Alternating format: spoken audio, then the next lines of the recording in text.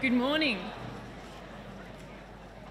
Welcome to the second day of the Disrupted Festival of Ideas. My name's Meri, Fatin. Over the weekend, we're exploring ideas around truth. First of all, I want to acknowledge the fact that we are on Whadjuk Noongar country and acknowledge elders past, present and emerging. Today's program is filled with vibrant minds, and to begin, I'm really pleased to be able to introduce to you Leigh Sales, AM. I was inclined to say that as an acclaimed and Walkley Award-winning journalist whose interviewing was described by former ABC Managing Director Mark Scott as very skillful and very dangerous, that Leigh is best known for her full-time role as anchor of the ABC's flagship current affairs program 7:30. But maybe Leigh is best known for having achieved something quite extraordinary that breaks the mould of the serious senior journalist, because she's carved out another, perhaps equally loved role as one half of the Chat 10 Looks 3 podcast duo with her friend and colleague Annabelle Crabb. And this has developed another huge, and I imagine not entirely overlapping, community of its own right. Also, Leigh Sales is author of 3 books, the most recent being the truly excellent exploration into human resilience, Any Ordinary Day. The others, Detainee 002, explains the story of David Hicks, and a personal essay on the value of truth, scrutiny and accountability called On Doubt. So who knows which one of these reasons Leigh Sales is best known to you, but I'm confident that because you're here, you respect her work and or the way she goes about in the world. And that is no small accolade. Please give a warm welcome to Leigh Sales, AM.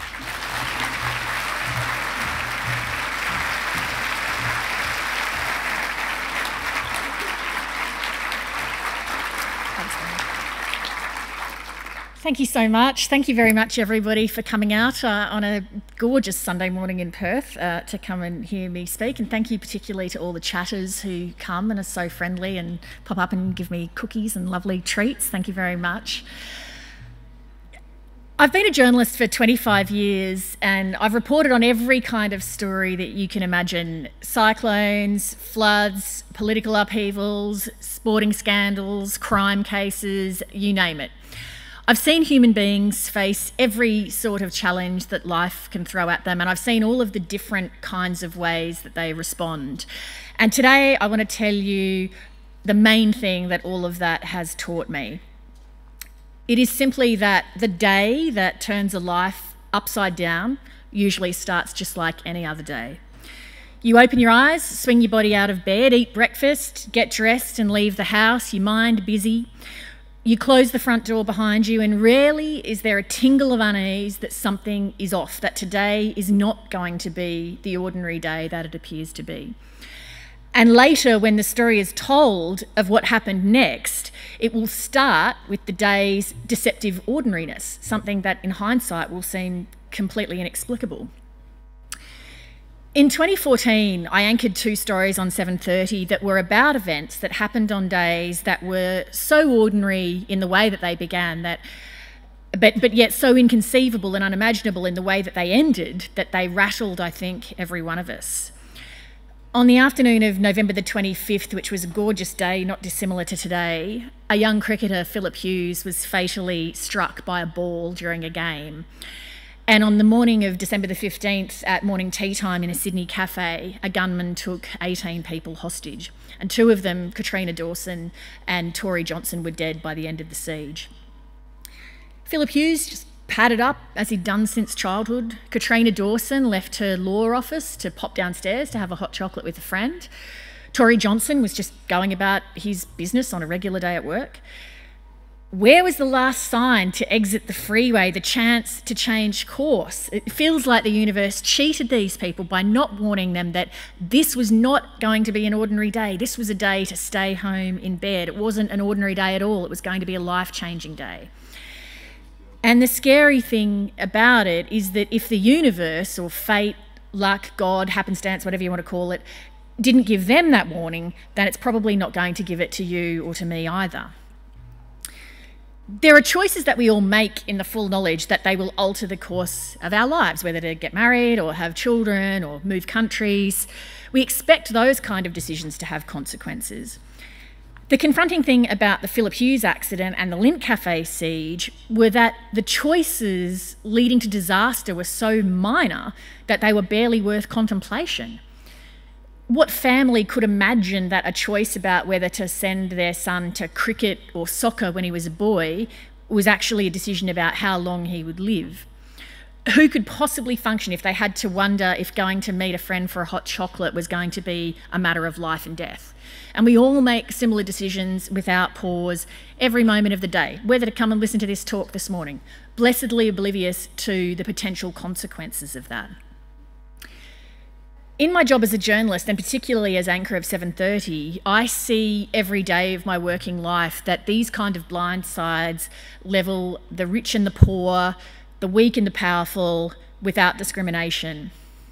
It would be unusual for any one of us in this room to escape life without one. The only thing that varies is usually the difference in scale and whether you land on a program like mine. Are you in the last days now of what you might later come to think of as normal life?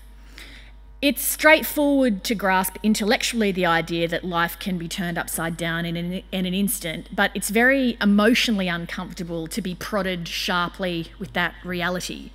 And for me, the news stories that dominated the second half of the media cycle in 2014 did prod me very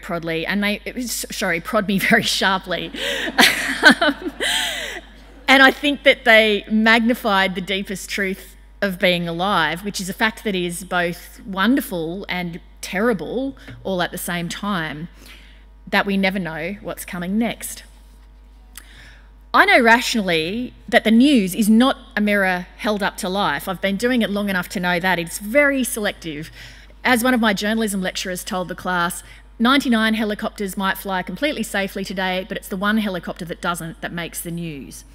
But even knowing that, reporting horrible events for years at a time and days on end has made me quite fearful and anxious.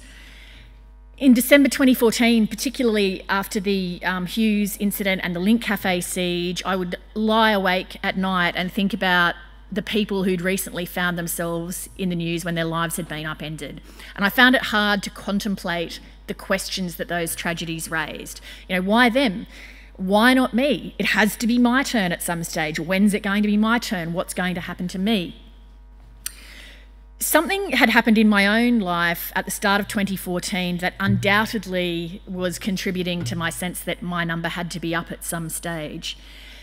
In February that year, I was about 8 months pregnant, and I woke up one night with a sharp pain in my side and a sense that something was wrong. I knew it wasn't labour because I'd already had one child. I headed to the hospital and the doctors ran various tests, and the baby's heartbeat was fine and my vital signs were okay. There was some speculation, is it appendicitis or something like that? After a while, a couple of ultrasound technicians arrived, and I could tell by their faces when they looked at the monitor that something must have been really wrong.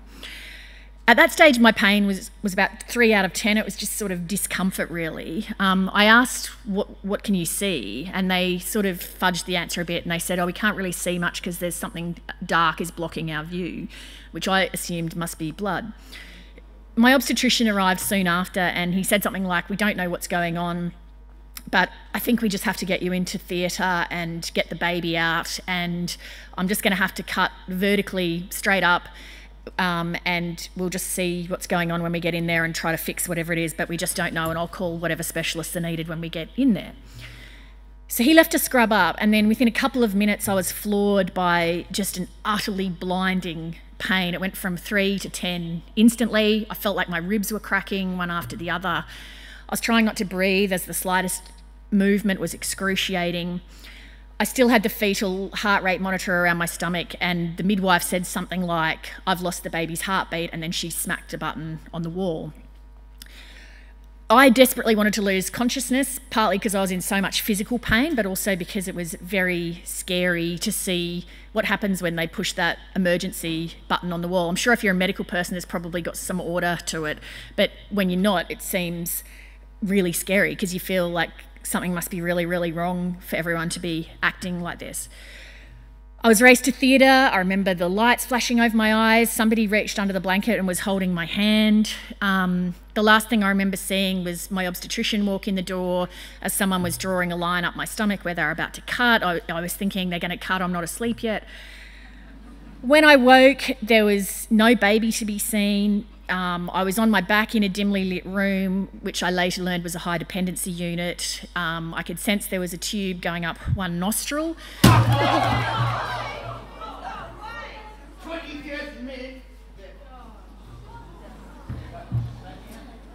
Wow. Thank you very much to our security people for dealing with that. Thank you. Yeah, I'm fine. I'm totally fine. Yeah, sorry. Yeah, fine, yeah. I think it's just some yogurt or something. Take a moment? No, I'm fine. I'm quite happy to go on. If everyone else is all right, I'm quite happy to go on.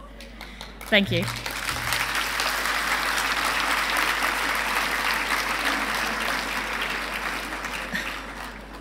Right. That was a waste of some perfectly good yogurt, I'm afraid. Right. Is everyone all right? Good. Okay. So I woke up. I didn't know what was going on. I had a tube running up my nose and down the back of my stomach. Another tube was snaking out of bandages on my stomach, leaching fluid into a bag. There was another tube, a catheter. I had oxygen prongs in both nostrils, drips coming out of both hands. It was just a complete disaster in every way. I learnt later that the baby was in the neonatal intensive care unit and that he'd been deprived of oxygen for a period. There were fears that he had brain damage and they were doing what they could to mitigate against that. I'd had what's called a uterine rupture, which means that basically it's what it sounds like, that your uterus splits and the contents just go into your abdominal cavity. I'd lost a massive amount of blood. By the time I woke up, I'd had 3 transfusions. The doctors were concerned about the functioning of all of my internal organs, so I was very, very unwell. And then I was also just emotionally numb with shock about what had happened and what was going on with the baby. I broke down crying hysterically a couple of days after this happened, and the nurses took pity and wheeled me in my bed with all of my paraphernalia down to the NICU, where the baby was hooked up to all of his paraphernalia. The first photo of us is the most pitiful sight you could possibly imagine. My son can barely be seen under all the medical gear on him, and I am unrecognisable. There's so much equipment attached to us both that I'm not really holding him, he's just lying on the bed next to me. I didn't understand it at the time because I was traumatised, but that experience caused me to lose my sense of security in the world and, to a degree, my sense of self. And I should have turned immediately to friends for help and tried to make sense of it. Because here I was, in my mind, this supposedly competent, independent person, you know, by reputation as well, not only unable to look after myself, but unable to care for my own children. And so the person that I considered myself to be, self-sufficient and in control and able to handle things, was in fact not who I had turned out to be. And so even though I knew that was irrational, I felt ashamed and weak. That experience changed me profoundly, and the view of my life from the other side of that couple of weeks in the hospital bed was not the same as the view of it before. The world didn't seem as safe as it once had, and the possibility of death or catastrophe seemed real, not like distant things that I didn't need to worry about for the time being. And I should reassure you at this point that the baby was all right and he didn't end up with brain damage or developmental issues. He was okay. The experience of going through that amplified for me the questions with which the news confronts me every night. How do we come to terms with the fact that life can blindside us in an instant? When the unthinkable does happen, what comes next? How does a person go on? Do we as a community have a responsibility to people who unwittingly find themselves in the middle of a story that we all want to know more about? And once we truly understand that we are not exceptional and that we are instead as vulnerable as the next person, what does that tell us about how we should live? All of us will experience grief and suffering. It's part of the human package. I dread all of the anticipated losses of life, like my mother's death, the slow decline of age, all of those kind of things. But those prospects don't terrify me as much as the idea of something unexpected happening, something that turns your life upside down instantly, like say if that man had actually had a gun or a knife or something like that. I was scared of it. I tried to avoid watching those kind of stories on my own program. I've preferred to cover politics for most of my career rather than general news, so I could avoid having to look at those kind of things front on. What prompted me to begin writing Any Ordinary Day was the thought of what might happen if I walked towards what I most feared rather than in the opposite direction. What would I learn if I spent time with people who had gone through some of the things that I'm most worried about happening to me or my family? What could the newest scientific research teach us about the way the human brain comes to terms with such things? It felt sort of like staring at the sun to me, but I wanted to do it and see what would happen if I didn't look away. During the writing of Any Ordinary Day, I met some incredible people, some of whom you would have heard of and some of whom you wouldn't. People shared the most extraordinarily intimate details of their life with me. They were so authentic and honest, and I think it's partly because in a lot of cases people had been too scared to hear in detail about what had happened to them. But it's not a book that's a series of individual stories. It's more about how what I've learned has helped me come to terms with the idea that life can suddenly change for the worse and that almost certainly tragedy will come for me and will come for all of you one day.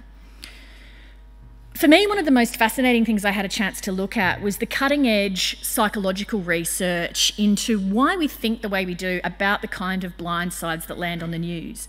So why, for example, when we see something like the Lindt Cafe siege, do we feel like that could have been me, even though the chances of it being you are very small? Or when there's an accident like the Dreamworld roller coaster accident that claimed 4 people's lives in a very horrible manner, do we think things like, oh, I'd never go on a ride like that ever again, even though we take statistically more significant risks every day, like driving our car around? Or why does something like the death of Philip Hughes rattle the whole community, even though we don't personally know him, and the chances are we don't play cricket or know anyone who plays cricket at the kind of level where you could get a fatal ball to the head? There is amazing research out there that answers all those kinds of questions. For all of recorded time, human beings have been fascinated by the intersection of destiny and chance, and they've craved ways to test and tame the fates. We hate to feel vulnerable, and so we seek reassurance any way we can. We read horoscopes, pray to gods, visit clairvoyants, consult tarot cards, check the weather forecast, scour news stories about our risks of contracting various diseases so we can do things to mitigate against them. Gambling can be dated back to 3500 BC. And gamblers, along with people whose jobs involve precision or luck, such as soldiers or surgeons, sailors, frequently turn to superstitious rituals to give themselves a sense of protection. It's not just them either. I can't tell you how many times I've done something like approached a red traffic light and thought something like, if it turns green before I stop the car, I'll get the Prime Minister for that interview tonight. If I end up stopping the car, okay, best of 3. Every day we all do silly things like that. We ascribe meaning to the most random, meaningless events to give ourselves a sense of control over our world. Human brains have evolved to need predictability. Our ancient ancestors had to make dozens of decisions every day that went to their very survival: what food was good to eat, what shelter would be safe from the elements, what locations were safe from predators. Predictability was useful because it streamlined the decision-making process. If a plant had been safely eaten, it could be safely eaten again. So the need for predictability was so strong that evolution has caused our brains to permanently want it. The brain gathers all sorts of data from the outside world and stores it as memories. And memories then help us make decisions about how to act by evaluating past experience against present reality. And that mental process occurs in a split second for something pretty straightforward like climbing a set of stairs, but it can be more torturous for complicated decisions such as whether another person is trustworthy. The brain likes patterns that it can recognise because they foster a sense of predictability in the world around us, and that helps eliminate unpleasant feelings of insecurity or unfamiliarity. Lots of scientific experiments have proven this over the years.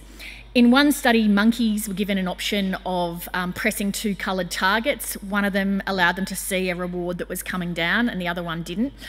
After a couple of days, they showed a clear preference to push the target where they could see what their reward was. In another experiment, human beings were found to prefer pushing a button that delivered a guaranteed small electric shock than pushing a button that might or might not deliver an electric shock. We prefer to be able to brace ourselves for what we definitely know is coming rather than have the uncertainty. There's a chemical reason as well for this preference. When brains receive information that makes sense, they release the chemical dopamine, which makes us feel comfortable, pleasurable, calm, content, satisfied, all those feelings.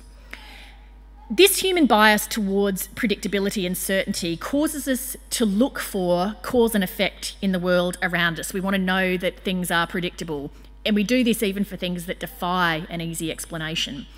So when you see something like the Lindt Cafe siege, people often will ask themselves questions afterward like, wow, you know, I could have been there that day. I used to go there. Why did I change my plans at the last minute and so forth? It must have happened for a reason, we often think. The idea that everything happens for a reason is a reassuring thought, as if somewhere out there is a blueprint that dictates the course of our lives, even if we can't see it. Excuse me. There's a greater sense of certainty in believing that things under some form of control, whether another being's or our own control, than it is to accept that it's not, that it's just random. Lots of people think it's more comforting to believe that things like how hard we work, the choices we make, or the goodness of our deeds influence our destiny more than straight luck and chance do. But does that kind of thinking square with the evidence? Lots of life-changing events, and just also, you know, regular ones, are arbitrary. The 18 people in the Lindt Cafe that day didn't do something that meant they deserved to be there while you or I did not. Our brains are looking for a reason so it can satisfy its desire for cause and effect, because something like the Lindt Cafe shatters our feeling of individual security, because how do we know that we wouldn't be in a cafe when a terrorist strikes? And the brain wants the feeling of security restored. Lots of unusual events, like being the victim of a terrorist attack, can be at least partially explained thanks to a mathematical theory called the law of large numbers. When you take an enormous group of people, a group in this instance being referred to as a sample, the chance of an extremely rare event happening is greatly magnified simply because of the massive size of the sample. So a 1 in a million chance of something happening to you on paper looks pretty rare. But Australia's population's 25 million. So if every year in Australia only one in a million chance event occurs, 25 Australians will experience that event. The law of large numbers explains why something that might feel personally highly significant to you might not in fact be that unique. Say you dreamed that a friend died and the next day you found out that the friend had indeed passed away. You would no doubt find that very, very unique and think it meant something. Yet in 2003, a British statistician calculated the odds of dreaming about a friend's death on the night that it happens. He based his maths on Britain's population size at the time, which was 55 million, which is a gigantic sample, and he assumed an average of one dream of a friend's death per lifetime. And then he factored in the national death rate of 2,000 every 24 hours. Crunching those numbers, the odds of an accurate death dream in Britain are 1 every 2 weeks. Given the size of the global population, the law of large numbers means that Lindt Cafe style events are sadly common. What it doesn't mean is that we are more likely to be caught in one ourselves. Our planet is the ultimate large sample size, and with so many of us, any one individual's chance of being the victim of the kind of blindside that lands in the news is still small. But our brains make the prospect seem more likely than it is because they're putting unusual events, the ones that defy past patterns, that are uncertain and unpredictable and therefore make us uncomfortable, it's putting all of those in neon lights. Before I run out of time, I want to tell you briefly about just one of the incredible people I met when I was writing Any Ordinary Day. One of the main things I tried to do with this book is to ask questions that I feel like we would all like to ask at times, but that it would be socially inappropriate to ask, or that we would just find too difficult to ask. So, for example, when somebody has lost their entire family, what stops them from killing themselves? When you arrive home from work and there are police waiting at your house to tell you that your husband has been killed, what happens next? Do they stick around? Do they just go? Do they come in? How long do they stay? How do they actually break that news? And if you're the police officer who has that job, what's that like for you? Do you have a game plan that you use every time? How do people react when you tell them? Is there any common pattern of reaction? Often I would meet a person and they would say that when something dreadful had happened to them, it felt like they'd been plonked into a foreign land. And in that foreign land, they would sometimes meet people who seemed to speak the language, and that would be incredibly helpful and almost like a lifeline. And so then I would track down those people and speak to them too about how they handled it. One person who I met who was really fascinating was a detective with the New South Wales Homicide Squad. And in his job, he frequently had to go to people's houses to tell them that a loved one had been killed. His name is Graham Norris. I'd interviewed a woman named Juliet Darling, whose partner, Nick Waterlow, had been murdered by his schizophrenic son. And the murderer then went on the run, and Graham Norris was involved in the manhunt, and then he was involved in the trial and then a coronial inquest afterwards when the man was finally apprehended. Graham Norris was quite amazing. I could not imagine doing his job for 1 second. He was a tall guy with a shaved head and a big bushy beard, like a bushranger. He'd been a late starter in the police. He got into the force in 1997 at age 35 after a career in sales.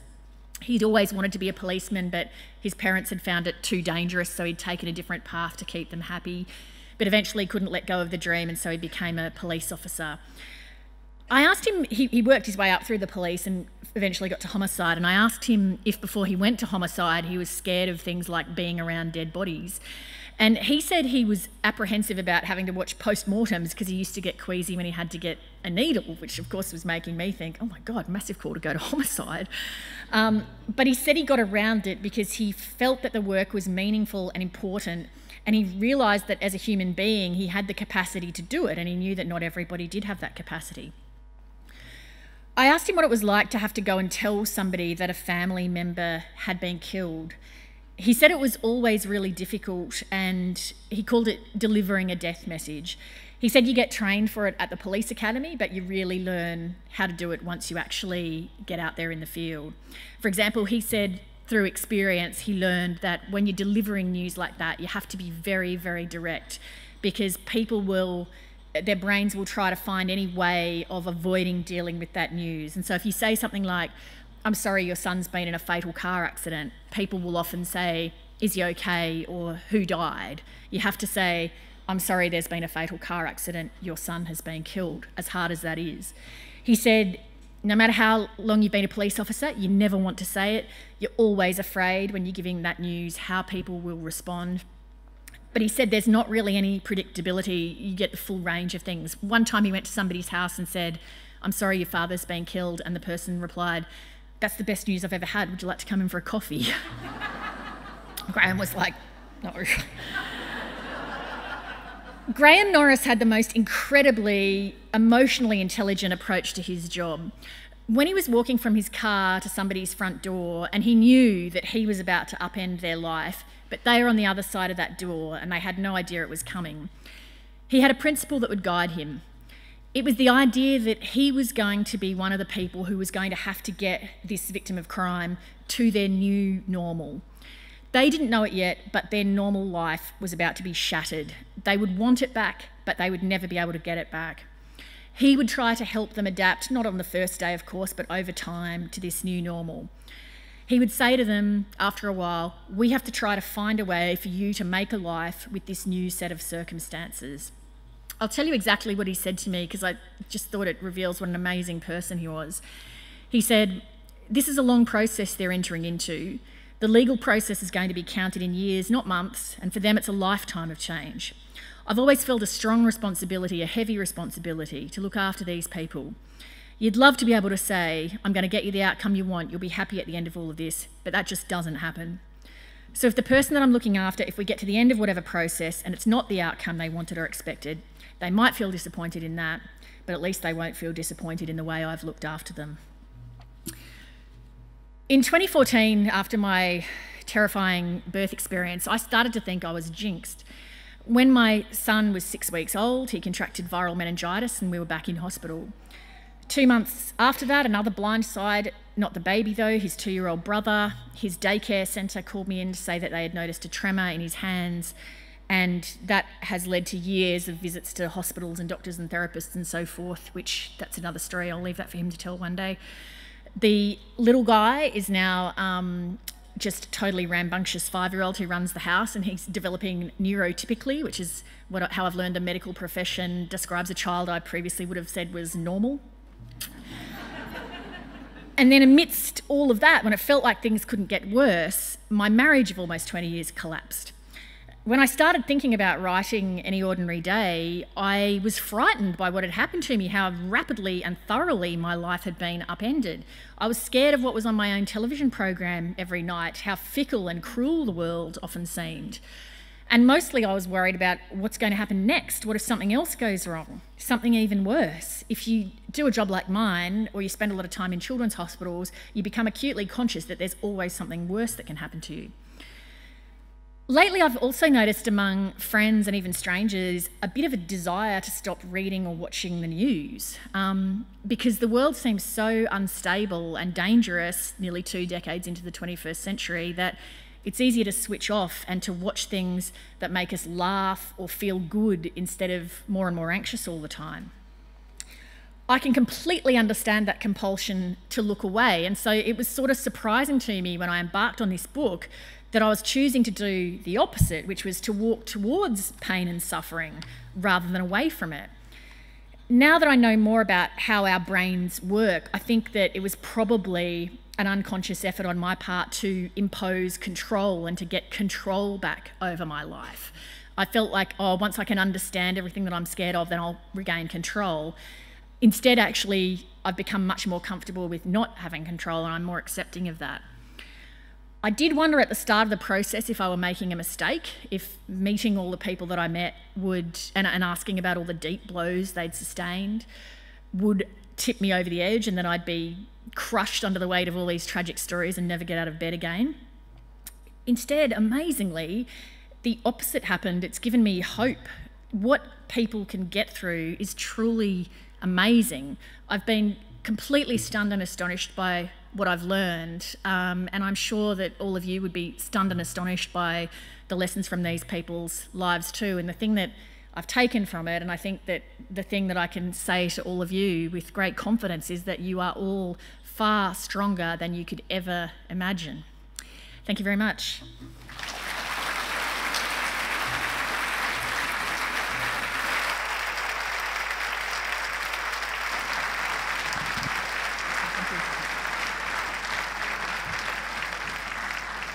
Thank you so much, Leigh.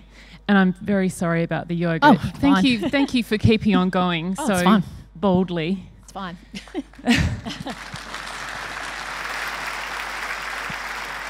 I'd love to hear more about what you learned in writing this book, because they were harrowing stories that you sought out, and I know they were ones that you chose because they featured in the media for over a long period of time.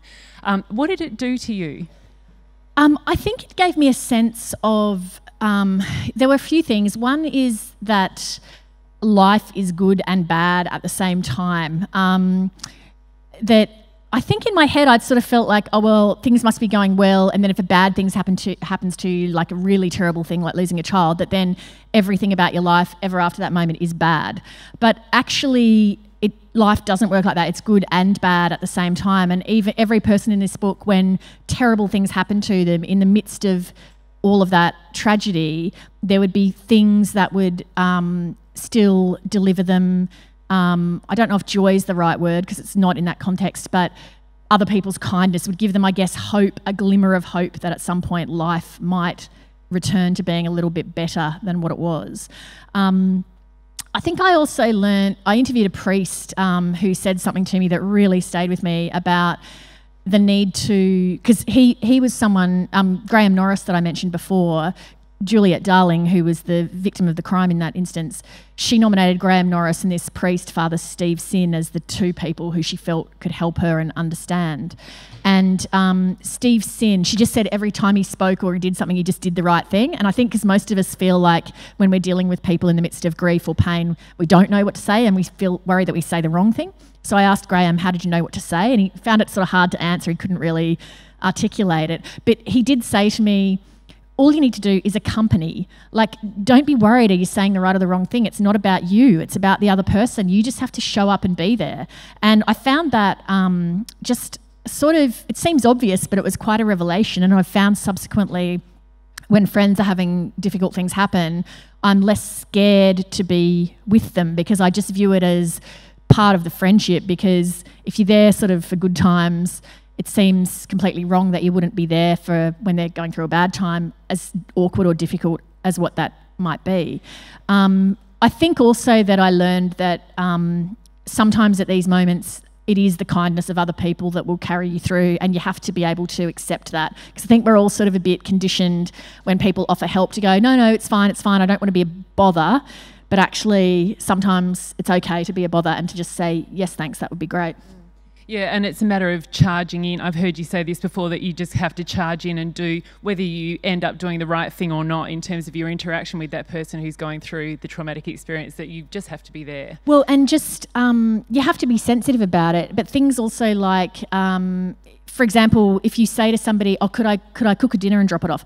Like, who doesn't want to get a lasagna dropped off for their freezer? The thing is to not hang around. Like, just drop it on the doorstep and text and say, just left the lasagna on your doorstep. Or ask the person, do you want me to stay? Do you want me to go? Could I fold that washing for you? It's being sensitive and attuned to the other person. But a lot of people in this book felt like when something terrible had happened to them, and for these people, the magnitude of terrible things was really high. It was like Walter Mikac, say, who in Port Arthur, his wife and his 3-year-old and his 6-year-old were all killed. He found that friends fled because they just did not know what to say. And Walter said to me, people would say years later, I was scared I'd make it worse. And he'd be thinking, my wife and my 3-year-old, my 6-year-old just got killed. How do you think you can make that worse? It's a very self-centered way of looking at things. How about as an interviewer and in your role at 7:30, have you noticed anything that you could clearly associate with the work of Any Ordinary Day in a change in the way that you approach interviews or your willingness to be empathic?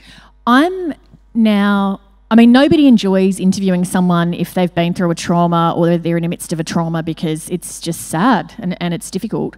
But I do feel heaps more able to do it, because if the person's in the sort of acute period of when they're dealing with something awful, I have a sense, because I've met all these other people, that it's not the rest of their life, that as bad as it is at the time, that they will at a certain point, most people, not everybody, but people do adapt over time. Now, they're never going to go back and be the same person they were before. They're never going to be completely happy. Once you've had a terrible tragedy in your life, there's always just a bit of you that is affected by that. But the vast bulk of people do adapt, and so that gives me some comfort when I'm talking to them. But also I feel like I've learnt a lot about how to just give people the space to talk about what's happened to them. And I'll often say to people, why are you doing this interview? Like, tell me what you want to get out of this, and I'll make sure that I ask the questions that you feel like it's been worth your time. Because if someone's coming on to talk about their wife being killed in a terrible accident and there's a coronial inquest and they've been harangued by the media and they've finally decided they want to do 7:30, and that's going to be painful for them to rehash things, I want to make sure that they feel like it's been worth the effort to do it. And so things like I've learnt, you just try to give people space, and you try to not have a pre-prepared list of questions. You try to follow wherever they're going and just let them talk about what they want.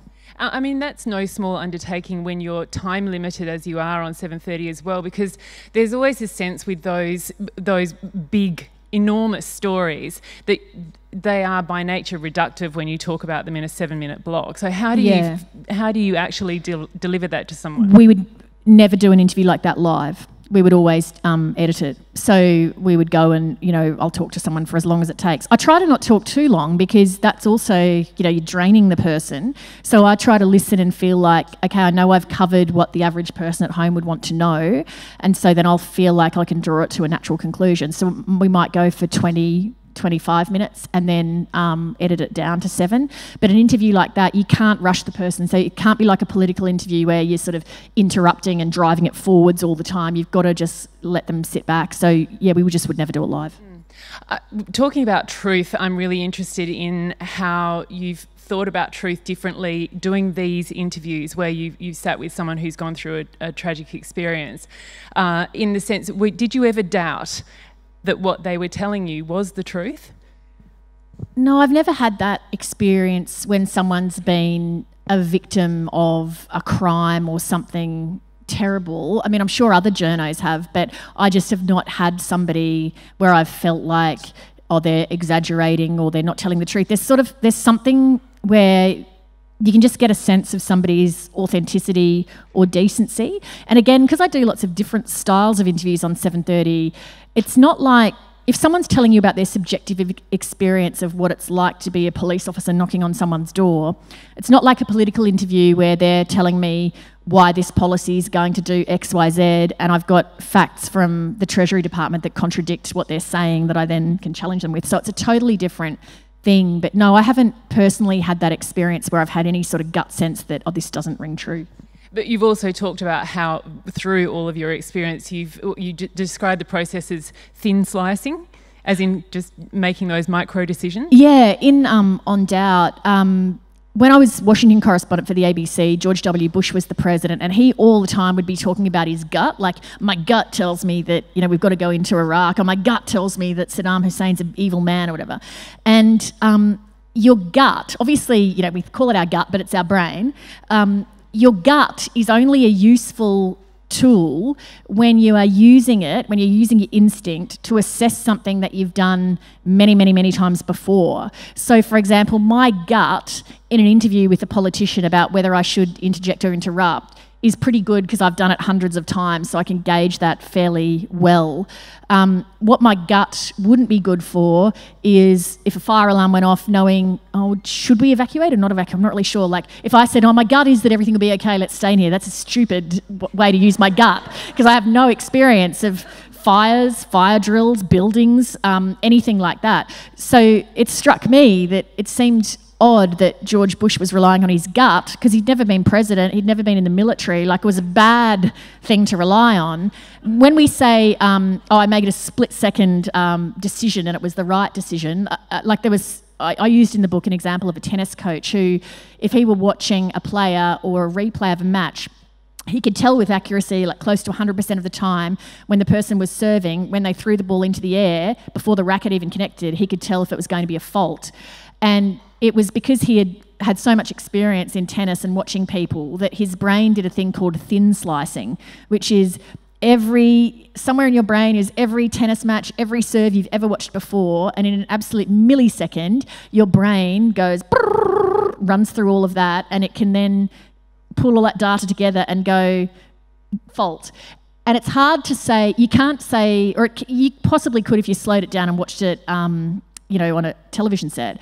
But it's not like with gut you go in the split second, oh, it's because the ball was at the wrong position or the racket's at the wrong position. If you slowed it down, you might be able to explain that. But normally with your gut, your brain's moving so fast that it's just a sense that I just know that that's not going to work and it's hard to explain it. So that's what thin slicing is. I love the fact that in Any Ordinary Day you've supported the stories with searching out for statistics that can show you what are the chances of these things happening to you, and you talked a little bit about that.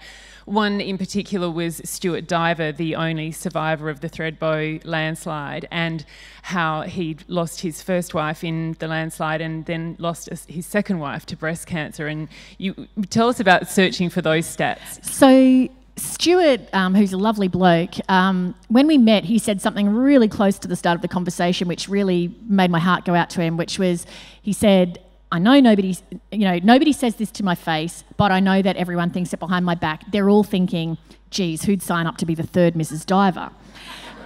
And I just felt really sorry for him that you know, and I'm, you know, frankly, I know that people would say that, because when I was telling people I was interviewing Stuart Diver, they'd be like, oh man, you wouldn't go out with him, would you? Like, everyone's jinx, blah, blah, blah. And so I felt like this, right, you know, I know jinxes are BS, I'm going to prove it. So I rang up the Australian Bureau of Statistics and said, I want you to help me calculate the odds that Stuart Diver's third wife would die. I'm sure that Michael Wilson at the ABS hung up the phone and went, oh God, it's Leigh Sales again, bloody hell. So the first thing we worked out was, and it was quite complex to do, it's that there is no link between Stuart Diver's wives dying and his next wife potentially dying. It's like if you throw a coin into the air and you throw it and it's heads, the fact that you've just landed heads doesn't make it more or less likely that the next time you're going to land heads. They're all discrete individual events. So the third Mrs. Diver should have no fear for her longevity based on the first two Mrs. Divers. And also Stuart, he lost his first wife in an incredibly rare freak event for which nobody could possibly blame Stuart Diver himself. His second wife died in one of the most common ways women in that age group die, which is breast cancer. So he had one very rare event followed by one very common event. So that was, you know, unusual for him. And so it's more bad luck than any sort of cause and effect type thing. Then I sort of flipped it, well, is it worth Stuart's chances of getting married a third time? Because what's his risk of being a widow yet again? And when you sort of crunch the numbers on that, basically the biggest risks if Stuart married someone of the same age as him, the biggest risks would be death from lung cancer, breast cancer or suicide. But really, while you can't say Stuart's guaranteed a happy ever after ending, then the next person most likely to die in the Diver household is Stuart himself, because men are more likely in Australia to die before their wives for a range of reasons. So really, I rang Stuart at the end when I'd done it, and he was like, oh great, well maybe I should take that down the pub. Michael Wilson at the Bureau of Statistics, when I sent him what I'd written, because it was really complex to work it out, and he replied and said, that is a flawless piece of logic, but I bet people still go, yeah, well, I still think Stuart Diver's jinxed. I want to make a really clunky segue from that into asking you about your practice of pulling together facts to go into interviews in the 7:30 context, because I know that, you know, sometimes you can kind of walk into these interviews and you've got a body of knowledge there already, but others you actually spend a lot of time researching with your producer Callum to pull together absolutely everything you need to know to have this conversation. Yeah, so if it's, say, an interview with like the Treasurer or the Prime Minister, and let's say they're talking about how great the economy's been under the Liberal government and how bad it was under Labor, I'll be doing things like pulling unemployment statistics, pulling figures on the size of Australia's debt. So I'm all the time trying to respond to them with quantifiable facts from sources like the Treasury Department or the Bureau of Statistics, so that they can't say, well, Leigh, you know, you might say that, because I want to be able to go, no, I'm not saying it, I'm quoting you from the 2017 Treasury papers or something like that. So I still, even though I think, I worry about where we're going in this sense, but I mean, I still believe in facts and science and reason and logic and all of those kind of things. And so, and I, you know, like to believe, perhaps naively, that the audience still believes in all of that too.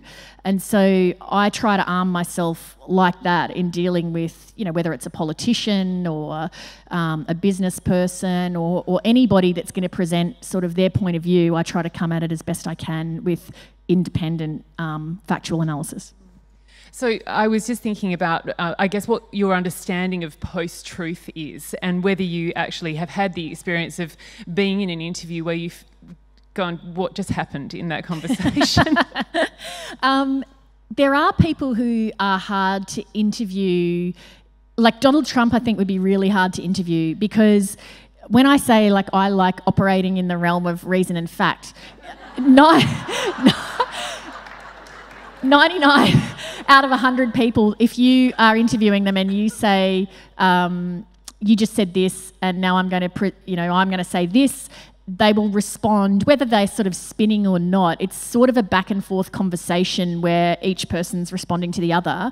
There are some people that you interview, and Donald Trump would definitely be one, where it wouldn't matter what you asked, they just go off on some tangent. And if you're someone who applies logic and reason, I mean, I'm sure you've all probably just had conversations with people like this, you try to follow where they're going and then ask something that relates to that, but then they just flit off on something else. And so that is a really difficult kind of... Clive Palmer is another example of someone like that. Very hard to interview, and you have to keep trying to pull them back, but it becomes impossible because they don't sort of engage on that kind of a level. So that's my least favourite kind of interviewee, because you feel like you can't really get anywhere and you can't, for the audience, get to any sort of fundamental truth. This is a bit more of a philosophical question about obtaining truth in a journalistic sense, but I was thinking about the fact that we're always encouraged to find an angle on a story, and whether the instant that we try to find an angle on a story, we're already manipulating the truth of the story. Yeah, and I think as I've gotten more experienced as a journalist, I've become better at trying to be open to where a story might go. But I guess for 7:30, because if you're doing a live interview, the limited amount of time means you are picking an angle because you're deciding, all right, well, out of all of the various facts or things I could ask, say, the Prime Minister about, here's what I'm choosing to focus on. So you are sort of making value judgments about what you think is important. That's why I said in my speech that I know that the news is not an objective presentation of reality, because I know myself every day I'm making judgments about what I think should be, is worth being asked about. And I know that there'd be people who would disagree and think, because I get told all the time on social media, why didn't you ask about blah, blah, blah? And it's just because it's a very subjective thing. The chapter in Any Ordinary Day about truth begins with you telling the story about James Scott. And I'm really interested in that, and I'll ask you to tell that story, but in the context of times when people don't tell the truth for a good reason. Yeah, so James Scott, for anyone, probably people don't know the name, but if I said the guy who got lost in the Himalayas with the Mars bar, you'd go, oh, the Mars bar guy. So James Scott was a medical student in Brisbane in the early 90s. He went on a sort of what today would be called like an internship at a hospital in Nepal. He went hiking with some friends. They thought it was a day hike, so he was ill-prepared. He didn't have the appropriate gear, didn't have enough food or water, and then he got separated from his travelling companions, and then he got lost. And he was lost for 43 days in unbelievably horrendous conditions. And he sort of applied some of his knowledge as a medical student that enabled him to survive, but by the end he was in catastrophic physical condition, suicidal. He was eventually found in a helicopter flyover. And by that point, the media had sort of given him up for dead. And then when he was discovered, it was this massive, one of the most massive stories of my career, absolute frenzy to get James Scott's first interview. And what happened was, and James, I think to this day, is still pretty scarred by this experience. He's now a psychiatrist at the Royal Brisbane Hospital, teenage psychiatry. He has continuing injuries from that. He has double vision. His eyes sort of flicker back and forth. He had wanted to be a surgeon. He had to give that up because he couldn't, because of his injuries. So when he was rescued, his family, they weren't a media-savvy family, so they didn't know the first thing about coping when you are inundated with media asking for your story. And so they ended up, at the time, Harry M. Miller was the sort of only known, I guess, media agent, so the family appointed Harry M. Miller to take calls. And this story had sort of taken root from James's rescue because there was very little information, and it was that, oh my God, how did this guy survive? It was such an incredible tale. And this thing started going around that it was because he had, the only food he had was a Mars bar. And that was the rumour, but everyone wanted to know what was the actual chocolate bar. It seems such a strange thing to get obsessed about, but it was a gigantic story. James was not really in any fit physical state to do an interview, but it was just that the interest was so overwhelming and it was just sort of crippling. The hospital was, struggling to function because of the amount of media. And Harry and Miller had said to James, okay, I've brokered a deal with 60 Minutes. The family needed money because they'd spent a fortune. His parents had mortgaged the house to continue the search for James. So they needed money. James wasn't sure if he would ever be able to work again because his injuries were so bad.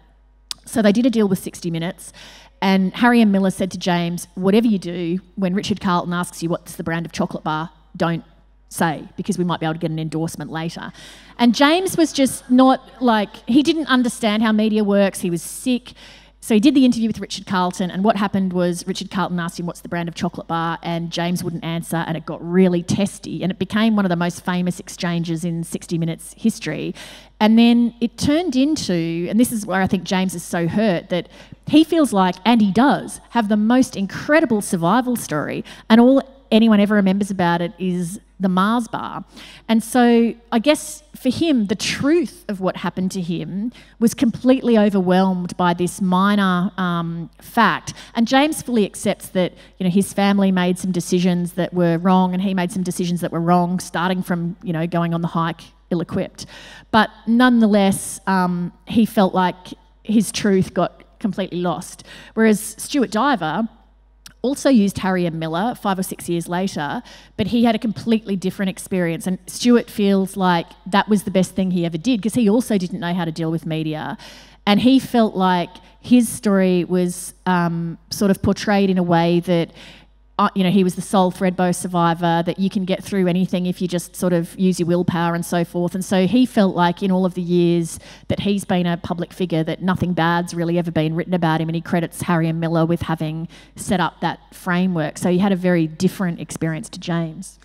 Just before we go to questions, I was interested in your reflection on the situation between Richard Carlton and James Scott, that you felt you would have pursued the interview in the same way that Richard Carlton did. Yeah, because I went through it all with James, and then I went away and thought about it, and I got very kindly the EP of 60 Minutes sent me the archive of the whole story so I could watch it.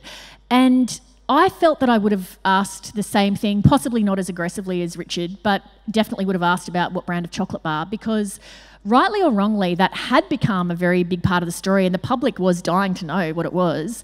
And I felt that if I had worked for 60 and we had paid James for the story, and then he came and was withholding information, I would feel, no, we've paid you to tell your story. Why are you not telling it? So I felt that I would have asked the same kinds of questions.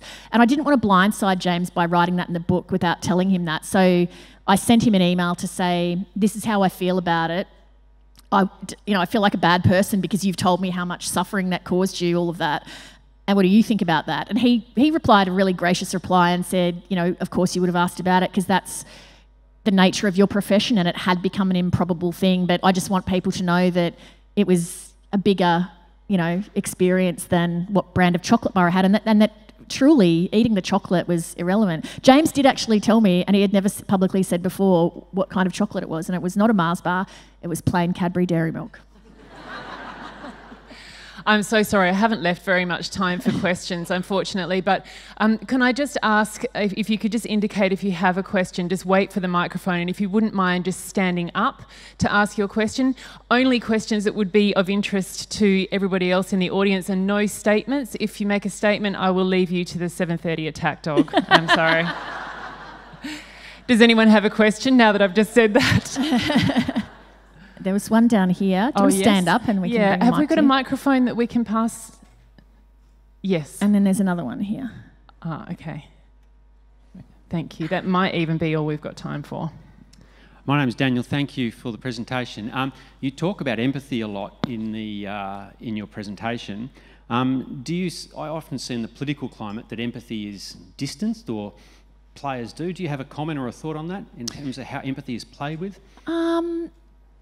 I haven't really thought about it actually in the context of the political climate. One of the things that I do find tricky in politics is the idea of always looking at things through your own ideological prism and not necessarily seeing that there's another way to look at it. It's one of the things that I really dislike about politics in Australia, which is the sort of, I guess, two major party adversarial sort of system, that if they say black, you have to say white, even though maybe black in this case has some merits.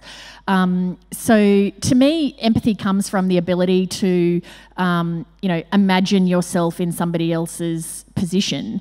And so sometimes I wonder if the sort of ideological straitjacket prevents people from seeing things from other people's positions, but I haven't really given it deep thought.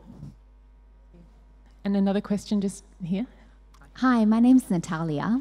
I've already declared my love for you at the book signing. I find it interesting that your book has resonated with so many people across Australia, and yet we continue to really struggle to support people through loss and grief and tragedy. Do you have any thoughts on or ideas on how we can get better at doing that as a community? I feel really glad for the people who participated in this book that it has resonated and that it has sparked a conversation, because I think part of the problem is that we don't talk about these things because they make us uncomfortable. And so I think the mere fact that we're all here today talking about this stuff is good, because it does need to be talked about, because, you know, frankly, most of us are really ill-equipped to know how to deal with a friend who has terminal cancer or somebody whose child has committed suicide. And so I think the more we talk about these things, and also have, as I said in the talk, have that sense that that could be you. Like, it's not, I know I did before 2014. I think I walked a little bit through life with some sort of magical thinking that, oh yeah, well that would never happen to me. Whereas now I have a much more acute sense that any type of thing I see on my show could happen to me. So I think just, yeah, having these kind of conversations, I think, is good. And I'm happy for the people, because every person in this book who participated, I think, did it because they felt like when something bad happened to them that people didn't know how to deal with it, and they felt like they had so much to share and had learnt so much. And so I'm really happy for them that what they had to say has actually found an audience. Thank you so much. Unfortunately, that's all the time that we have, because Leigh will be back at 12:15 on the panel Speak Your Truth, which is going to be chaired by Narelda Jacobs, and also includes author Bree Lee and journalist Melissa Davey. I'll just encourage you, maybe in the next 15 minutes, if you're not wanting to save your seat, to maybe check out Virtual Wodjuk in the corner there to find out more about what this land was like prior to white settlement. And please thank Leigh Sales AM.